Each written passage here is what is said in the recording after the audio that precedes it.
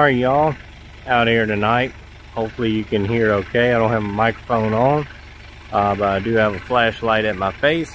But anyway, I'm getting ready to take some water to the cows, and with the day going like it did, this is not ideal conditions.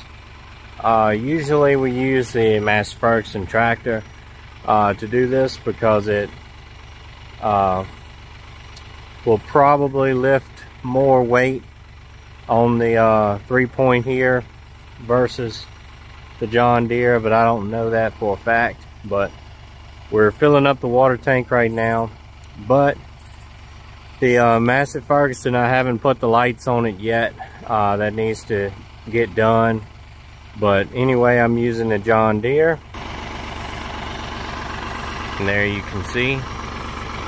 I'm not sure if I'll be able to carry as much water this time as normal, but it also doesn't pick up just because it's a shorter tractor, shorter lift, and I can move the arms here to that section there and, you know, gain some more height out of it, but I'm really not all that worried about it at the moment.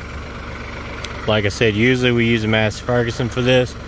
The reason I'm not is because it just doesn't have the lights on it. I haven't got around to doing that, so I'm going to use this one tonight. I'm going to bring a bucket with me just in case that won't reach the top of the tank, so I can take and fill the bucket up and pour it in the tank and be able to get through tonight. But anyway, that goes back to an important subject that you can't never forget, is having the right tool for the job.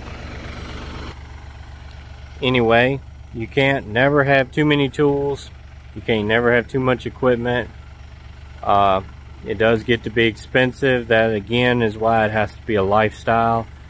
You know, whether you have 10 chickens or 100, whether you have 1 cow or 100, you know, same principle applies.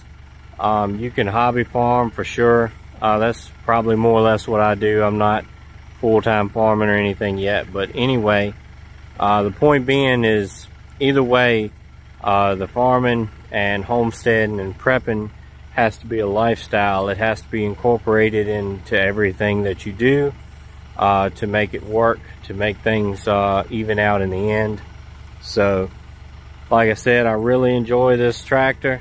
It's got a lot of capability. It's helped us out on a lot of things that we couldn't do with a smaller tractor or a bigger tractor.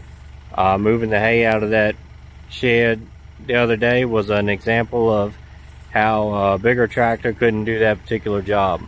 But anyway, like I said, there's pros and cons to everything. You can't pick one perfect tractor that suits all of your needs.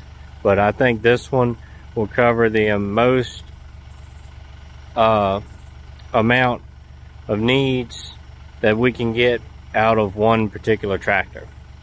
Because if we went with a bigger one that's able to pull all the hay equipment, everything, no trouble, then it's really too big for the garden, you know, getting in there. And but you can plow, disc, and till with, you know, 150 horsepower tractor if you want to. But getting in there and doing the cultivating and making your rows and things like that, it has to be a relatively smaller size tractor. So that's what we went with it. With this, it's kind of a not fits all, but fits most needs tractor. Again, with the older Massey Ferguson, we can do a lot with that. Just got the hydraulic control on there, so I can work on putting the loader for it on, and also I can use it to run the round baler now. I hooked that up today, got that going, and made sure all that works, and you know, everything does as it's supposed to do. So now that tractor will be even more useful to us. Now we have the square baler to use, and we have the round baler, you know. And again, I can put the loader on there. I just don't have a bucket. It doesn't have quick detach and all that kind of stuff, but still, you know, everything has its purpose.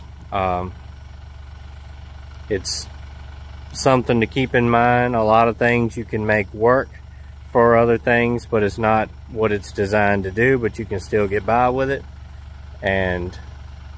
But it's better when you can have the perfect tool for the job that you're doing.